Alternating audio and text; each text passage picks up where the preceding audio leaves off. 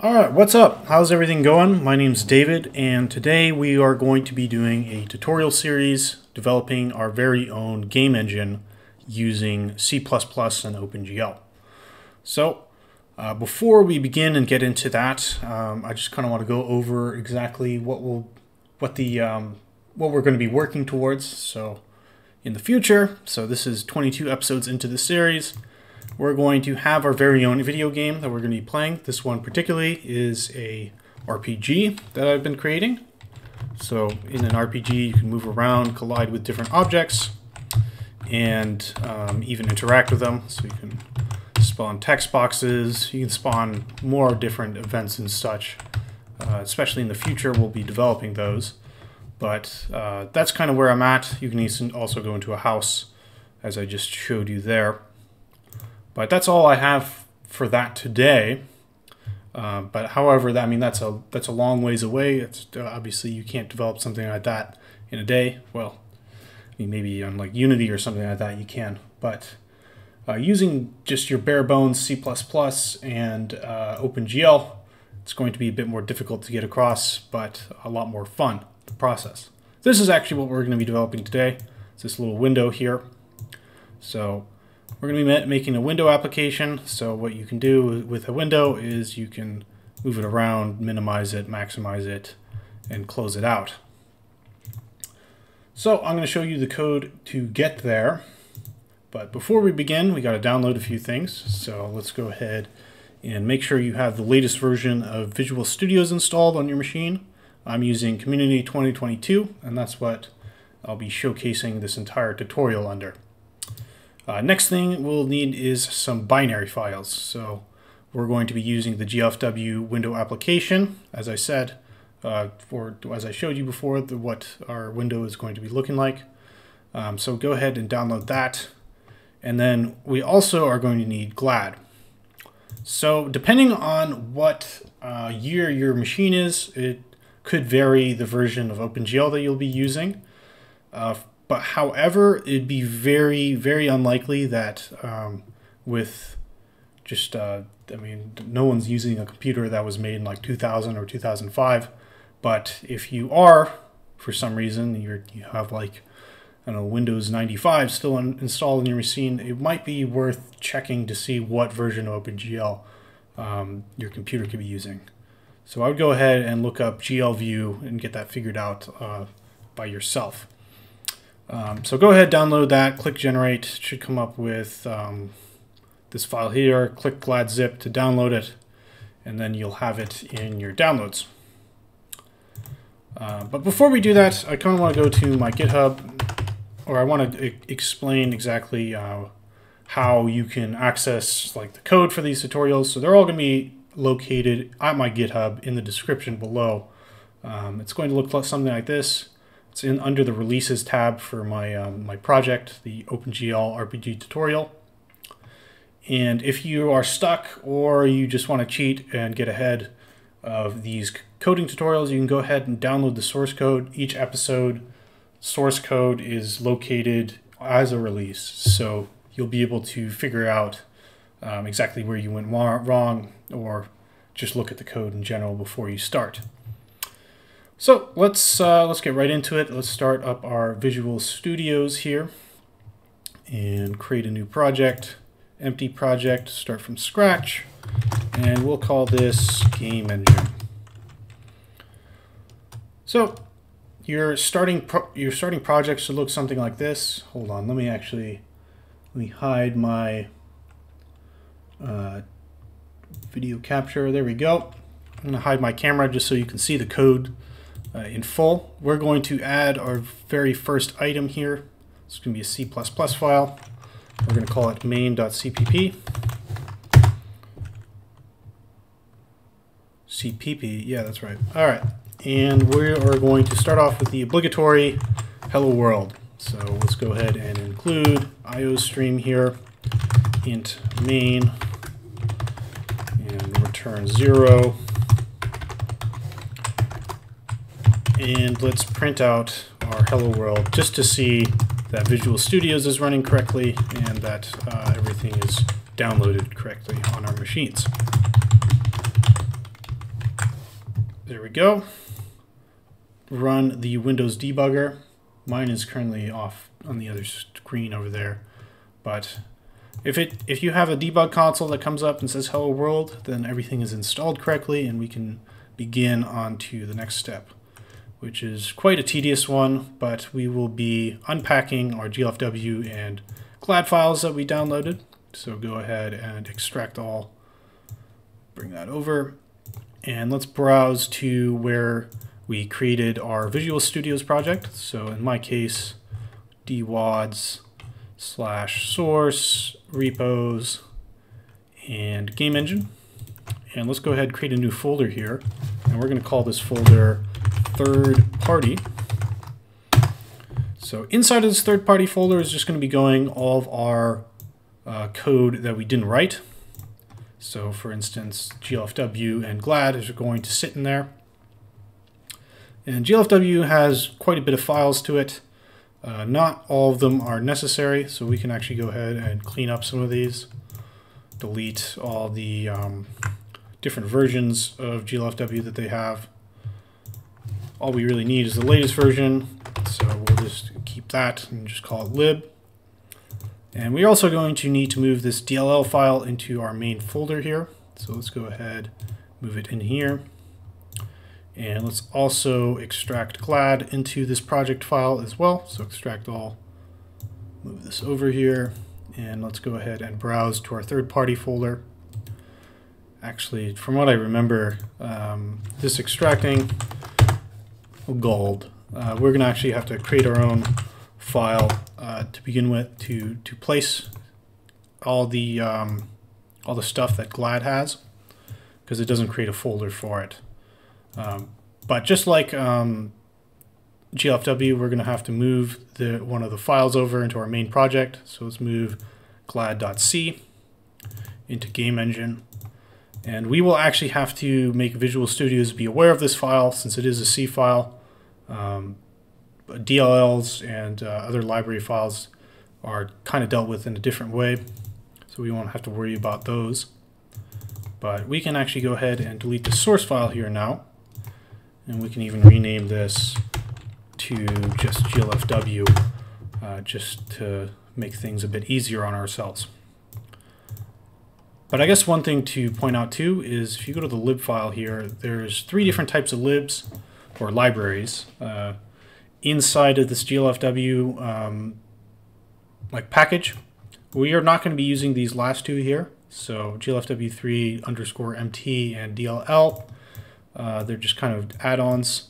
Not entirely sure what their uses are, but we only use this this one up here. So we'll make sure.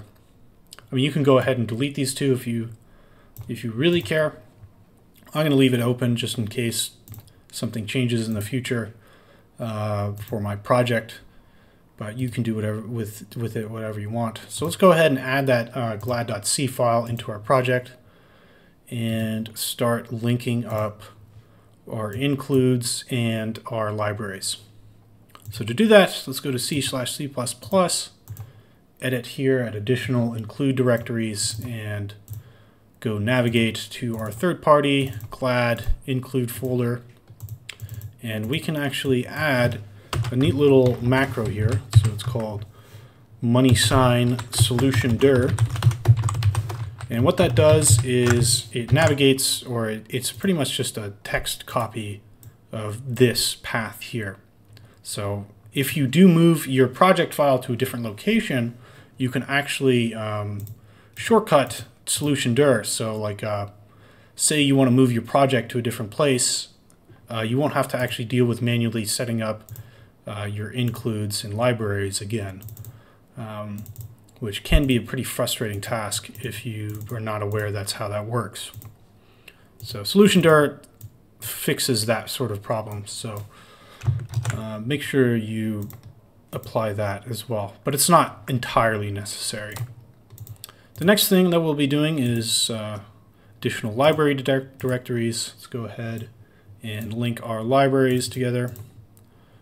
So go to third party glfw lib, find that out, replace this with solution dir, click apply, because why not save.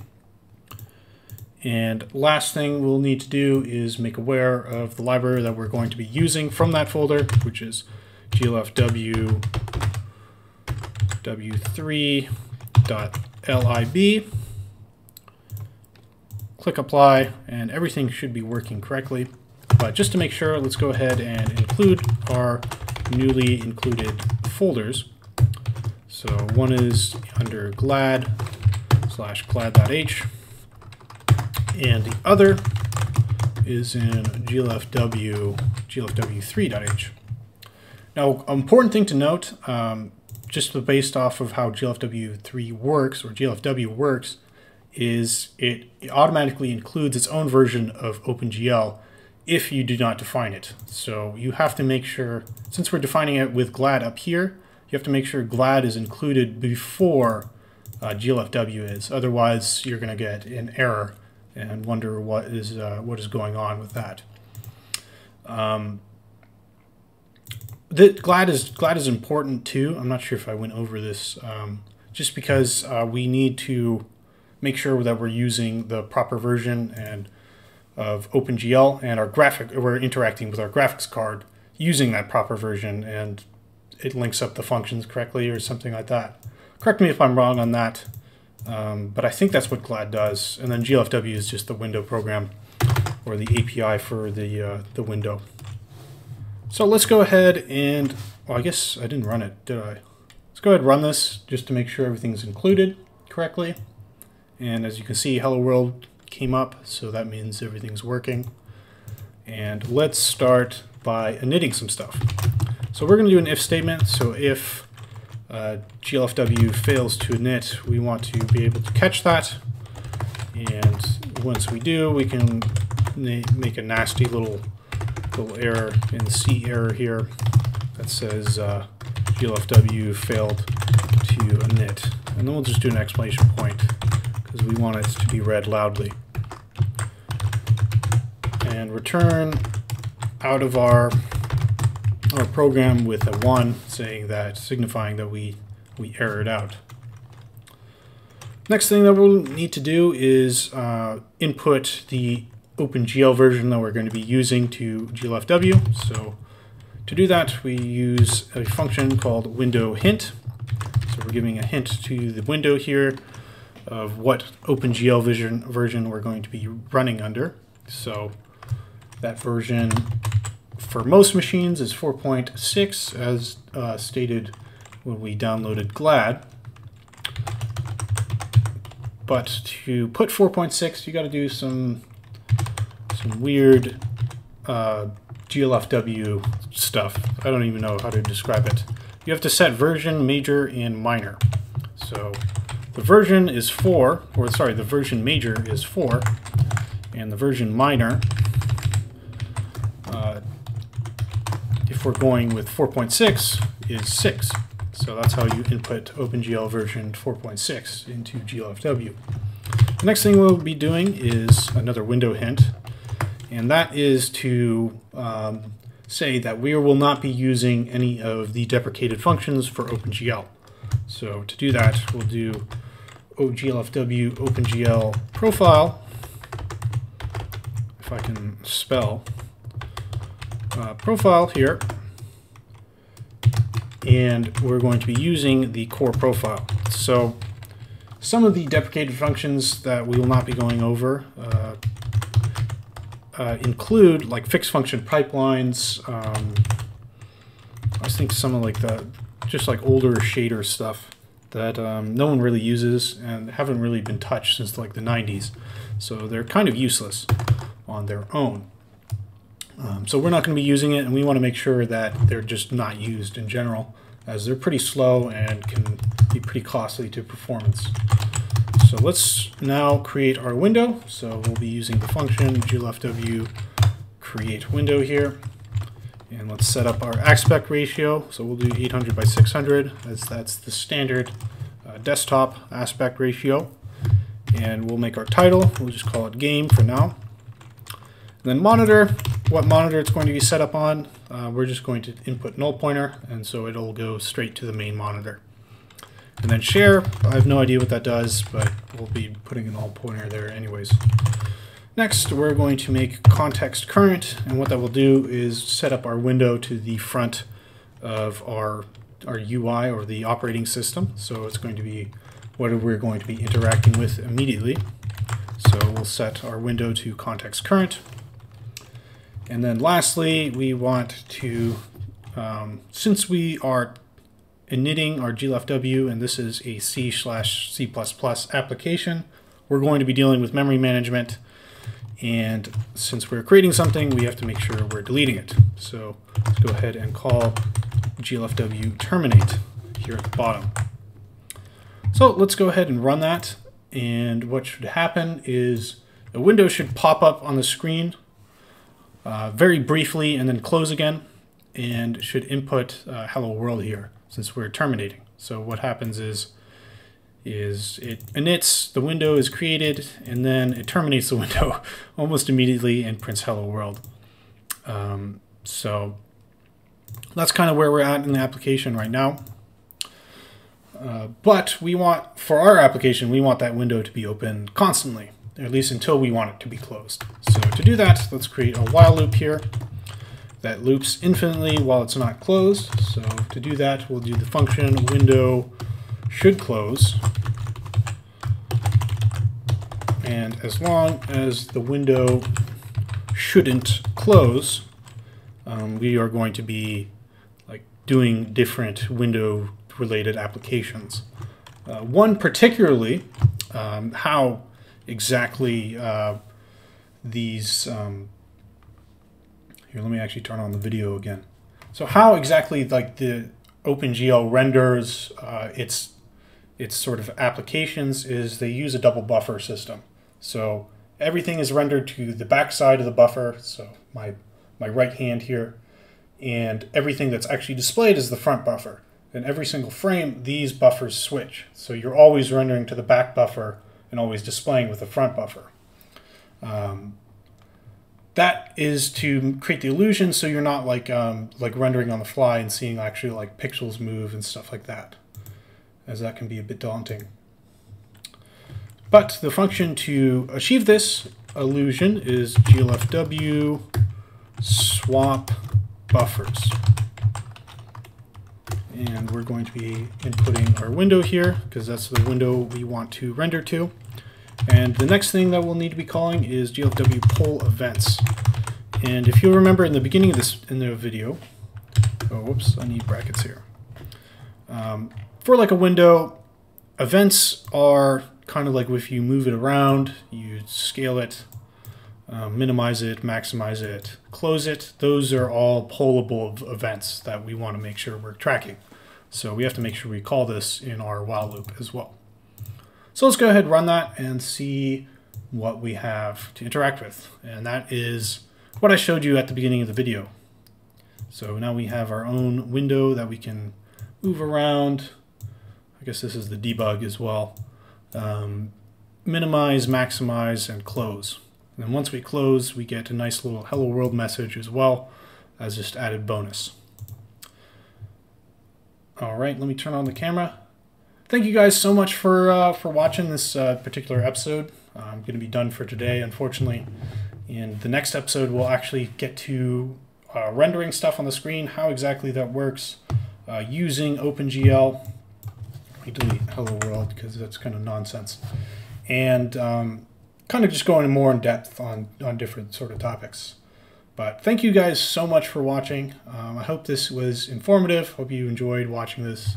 Hope everything was readable and I wasn't too slow of a typer. All right, goodbye.